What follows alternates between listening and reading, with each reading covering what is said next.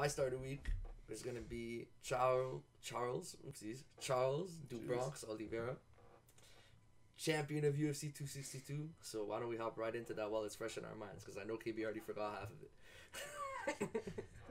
it. So KB, what should we do first? Should I take us through the fight and then we talk about it, or do you want to like have reactions? What? Take us through the fight first, probably. Yeah. Yeah, talking about the fight. Obviously. Talking about the fight. Yo, 2 rounds. Build up to this fight. Honestly, I told KB before the fight. I said like I don't know who's gonna win, and I actually liked both fighters. Charles, I just liked because of his story, like like the win streak he had, how he started from the bottom as a young dude, got better and better and better, and became the guy that he is today, and all-time UFC submission.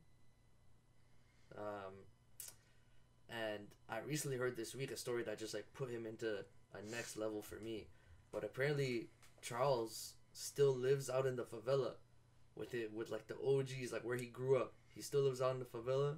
He takes his money home on some Sadio Mane shit, and just buys people groceries, takes care of the people from his favela, man. And like, once I heard that, no matter how much you think Michael Chandler is a good dude and he deserves it, and like he's earned it and all that, you hear a story like that and you're like, damn, I like this guy as a dude. I like him as a fighter. I think as a fighter he's exciting. And then you hear the story and you're like, damn, if this guy becomes a champion, the money he makes, the money he can take home to those people, man, real shit.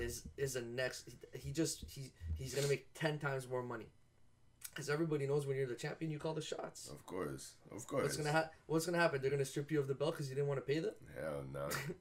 Hell no. They ain't gonna strip you of the belt because you didn't want to pay them. They're gonna say like, I want to fight. The UFC doesn't want to pay me the price I asked for. And then what? People are not going to be like, oh, okay, sure, strip him of the belt. They're not going to be happy with that. They're going to say, UFC, pay him. Of course. UFC, pay that guy. Of course. So get that bread. So, man, Charles Oliveira, I hope you milk that UFC money, bro. I hope you stay a champion a long time. Yeah. Because, hey, man, there's a lot of people who talk about things like, being good people and all that stuff. And there's people who actually go out there and do that shit. And Charles Oliveira is one of those people, man. So I'm happy for him to get some money. Those are the type of people, like when they succeed, that their success is not for themselves. They do stuff for other people. They try to make the world a better place, bro. Real shit. And bro, to be a UFC champion, to be a UFC contender even before he became champion, and have that ego in check, to still be living, not move to the States, live at home where you grew up, bring some money home to your people, bro. Like I don't know if I could do that, bro. I don't know if I could do that. Granted, I never grew up in a place like that, but I don't know if I could do that with the mindset I have now. Like, some people are selfless like that, bro, to a next level, and you can have nothing but respect for those people, man. That's some real shit. That's not a foundation. He didn't raise money from other people. That's his money that he's bringing back, bro. He's been working hard for it, getting beatdowns and shit. Gotta love it. What'd you say? He's been getting beatdowns, bro. That's how he gets his money. True. He has to get fucked up to get his money. What you think I said? That's why they get paid. I heard like on some gang shit or something. Like he got ganged. I'm like, what? What is this guy saying, bro? He's probably a gangster, Loki. Nah, he's definitely not. Yeah. Look at the kid, bro. He looks like a good kid. Oh, okay. There are some guys who are gangsters though. Like Chito Vera, I'm pretty sure he's backed by gangsters. That guy. Like I'm pretty sure the people who pay for his training and everything are gangsters. Really? Do you want us to fast check you right now? Yeah, you can fact check that. I'm pretty sure they are. Alright, we'll look it up. Don't worry. I got my people. Yeah, you can back check it, but like, it don't matter. They can't fix the fight. But like, it's kind of like his money is going to them basically. They train you and then you go in and whatever winnings you get, they'll make you a good fighter. You'll get out. You'll make it somewhere. You'll be famous and shit. But like whatever money you make, they take a good portion of that. So that's kind of how they move. Yeah. But yeah, to the fight real quick. 2 rounds. What a great fight. You can even say like, yo, that shit was a great fight. That's some dope shit. Yo, 2 rounds. That's it. Within 2 rounds. Right off the bat, these guys are swinging. Charles Oliveira goes for a takedown. So Charles Oliveira, as I said earlier, all-time UFC submissions. So you don't want to be on the ground, and you especially don't want to have your back with Charles Oliveira. And we're going to get into that. So he goes for the takedown. That's what he wants. But what does Chandler have? Headlock. So we see a headlock right off the bat. We're like, yo, he's about to like choke this guy out. Facts. Nah, escapes. Somehow ends up on his back. What do we see? I might be skipping something, but we have him as a backpacking Michael Chandler trying to get a sub. Michael Chandler, boom, back slammed onto the mat, Bro, onto the ground. I'm like, damn, bro, this guy could pop a shoulder, pop his spine, something. Nah, he's still there trying to get that submission. Michael Chandler escapes. Boom, they're on the feet. Michael Chandler rocks Charles Oliveira. Like literally, KB was out here screaming, "It's over, it's done." Michael Chandler has got this. Bro, he had him on the floor, done up, bro. He knocked him, he rocked him, he fell down.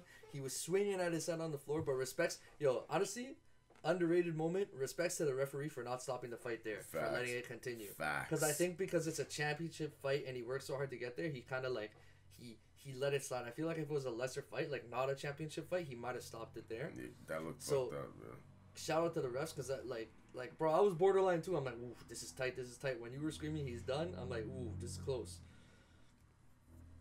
Excuse me, but Oliveira just does a little head dodge, gets back up. We're like, whoa, what the hell is going on? Mm-hmm. And then I forget where the rest of round 1 goes from there, but we move on to round 2. So right now we just saw Chandler almost got a headlock from the jump. Oliveira almost got a submission on him, and Chandler dropping him on his back. Chandler rocking Oliveira, all in the first round. I'm missing some parts because it was really back and forth. It was like both of them were in trouble at times. It was an intense first round, though, for sure. It was ridiculous first round. Yeah. Second round. My man Charlie Vera said, "Good night, sir. Good night, sir." Boom. Rocked freaking Michael Chandler with a right. Hit him again. Michael Chandler falls to the ground. Hits him with a few more. Bro, there were so many messed up moments. Even, actually at the beginning of the first round, freaking Oliveira leg kicked him right away and he fell. Remember that? I was literally about to say that. Like, to me, I feel like that was my favorite moment in the fight, bro. That very first kick. Right away when he kicked him? Yeah, deadass. Oh, damn, bro. Yeah, that whole fight was crazy. Like, it was literally back and forth. That's a main event right there. Deadass. That's 2 elite fighters fighting for the belt. Like, that's a main event right there. That was great. Respectful awesome. Fighters, too. Respectful fighters as fuck. They were so respectful for each other. Dap up, bow down. Yeah. Freaking, bro, before the fight even started, Oliveira's out here dapping up Chandler and his whole coaching staff before they even fought. Mm-hmm. He doesn't even know if he's going to win yet. And then, in the second round, knocks out Michael Chandler. The celebration, amazing. Jumps the fence. He's bleeding from his face. Goes, bends down into freaking Joe Rogan and DC and all those guys on the desk, bleeding all over their notes. And he's like, "Surprise, surprise," which is what Michael Chandler said when he beat Dan Hooker before this fight. And then my guy runs around the whole thing. Gives Dana White a handshake. He's bleeding on freaking Dana White's head, bro. His blood is going on Dana White. Dana White's all there shaking his hand. Like, damn, I made some money tonight.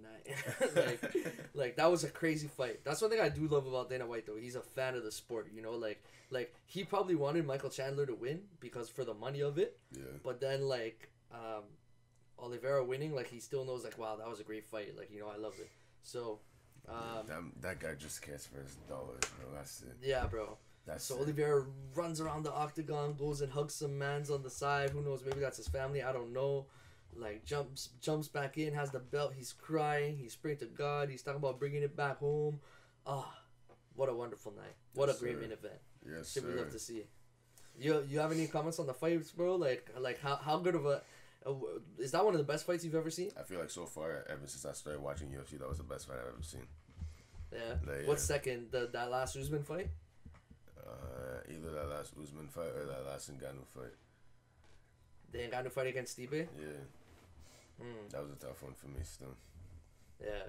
That fight, in the last 2 years, the only one I think I could put over it that comes to mind is well, there was the Colby Usman. I don't know if that was within the last 2 years, and then there was the one I was telling you about, Moreno Figueredo, which is coming up as the second fight on the Izzy card coming up, UFC 263. Yeah, you're telling me that. So that first fight of that those two was ridiculous. That might have been better than this fight that I saw in the last like year or two. Damn. But this fight was amazing, awesome fight. And yeah, like that's all I really got to say about it. How about you, bro? Yeah, it was straight. Tony Ferguson. So I want to talk about Ferguson real quick. My guy gets dominated by Dariush. He's on a 3-fight losing streak, and all 3 fights he didn't look good in them. Yeah. I gave him the benefit of the doubt because he just fought like 2 guys who fought for the belt after him. The champion of tonight, Charles Oliveira, was his last fight, and before that he fought Justin Gaethje, who was the interim champ and was the last person to fight Khabib before he retired. So oh shit, I didn't even know. Yeah. So Tony lost to Justin Gaethje. Yeah. Between Tony and Justin Gaethje, whoever won that, Tony was supposed to fight Khabib for the belt, and it got canceled twice. Mm-hmm. Once because Tony was injured, and then the second time because COVID started, and Khabib is like, I'm not leaving my country, I'm chilling here. Yeah. So the second fight got canceled. Then they did Gaethje versus Ferguson for the interim belt. Gaethje beat Ferguson, and then Gaethje fought Khabib. He beat Gaethje, retired, and then that brought us to this, where the belt is vacant, and we got Oliveira versus Chandler. Yeah. And Oliveira beat Tony Ferguson, and then got to go challenge for the title and win it tonight. So those 2 other fights, it's kind of like, all right, bro, benefit of the doubt, but then he just lost to number 9 ranked Dariush, which is no slouch. He was a great fighter too. He's a great fighter too. Sorry, yeah. But then it starts to kind of be like, oh, dude. So I think because Ferguson still makes the UFC money, people are still fans of him. I think maybe they might run like 1 or 2 more. But if he doesn't win, yeah, it might be time to call it. If I was him, I would call it now, to be honest. I mean, he didn't look that good today, to be honest with you. So, motherfucker, if you want to call it a career, just call it a career. It's okay. We're not going to hate you. Just a simple advice from your boy, KB. You feel me? That's it. Like, I feel that, man. But anyways, I feel for Tony Ferguson, bro. But it might be time to call that end to that. Also, a crazy fight. I'm trying to remember who it was. Edson Barbosa versus some other kid. Yeah. I just want to shout that one fight out. The first fight of the main card, where the kid got rocked, and then after he like was still standing, and all of a sudden his brain went, and then like he literally went to go see Jesus for like 2 minutes, and then woke back up like, what the hell happened? Like it was actually messed up. He got hit with a punch. They stood there in front of each other like this for a little bit, and then all of a sudden he went and backed up and fell down, and he got 2 punches to the face while he was knocked the fuck out and lost. What was that, bro? I want to name the name just so like I know people who watched it know what I'm talking about, but people who don't, if you guys can go watch this knockout, bro, it was dumb. Bro, that was insane. I really thought Shane Burgos versus Edson Barbosa, and Shane Burgos was the favorite. Round 3 TKO. It was a KO, bro. That shit was nuts. Yo, I really thought he was gonna still stay. Like he was gonna stay alive. Bro, you thought this guy fainted. It was so funny. I thought he was dead. Kimmy was like, yo, he fainted. That's not fair. How did he lose? He fainted. I'm like, he did faint, bro. The punch that he just got hit with finally clicked, and he got knocked. To be fair, I've never seen that before in my life. Yo, but it was so funny, Kimmy. That literally made no sense. He literally got a 1-2, and then he stayed alive. And then he dropped. Bro, do you know who's playing in his head, bro? Stayed alive. And then when he heard the he was gone, bro. He was down, bro. Like, that was a poker face. I've never seen that before, to be fair. I don't blame you. But that was so funny. KB's like, yo, that's not fair. How did you lose? He fainted. I'm like, no, bro. No, that punch from like a minute ago just finally clicked in his head, and he was like, shit, I'm out. This guy went to heaven, came back, bro. He's the second coming of Jesus at this point. Like, I swear he was good for like a good 10-15 seconds. Bro, he died and revived on the 3rd day, bro. Il est sorti du tombeau. Oh my god, bro. That shit was so. It's not funny. I feel bad for it. That's kind of fucked up. Nah, I wouldn't want that to happen to me. Nah, it was a good fight though. It was a good fight. It was a great fight. Those guys were just like, fuck it, concussions. They were literally just like, fuck it. They showed up in the fight, boom, boom, boom, boom, boom, boom, just hitting the shit out of each other's side. They did not get no defense whatsoever. Edson Barbosa is like literally bleeding from his chin. He's kicking the kid and he's literally painting him with the blood from his foot, bro. He's using his foot like he's Picasso on this guy, bro. Silent shit. Bro, he was ready to send, bro. You know what, bro? Bro, he painted him with his bloody foot like Picasso, and then he hit him with one punch, shipped him to the Louvre. He went straight to the Louvre. They hung him up. Oh my god, bro. Oh my god, that fight was like for a first fight it was good. Then the next couple fights like nothing exciting. We don't usually talk about other fights in the main and the co-main, but that fight was a great fight. Sometimes you get some good fights in like the prelims or some of the earlier fights.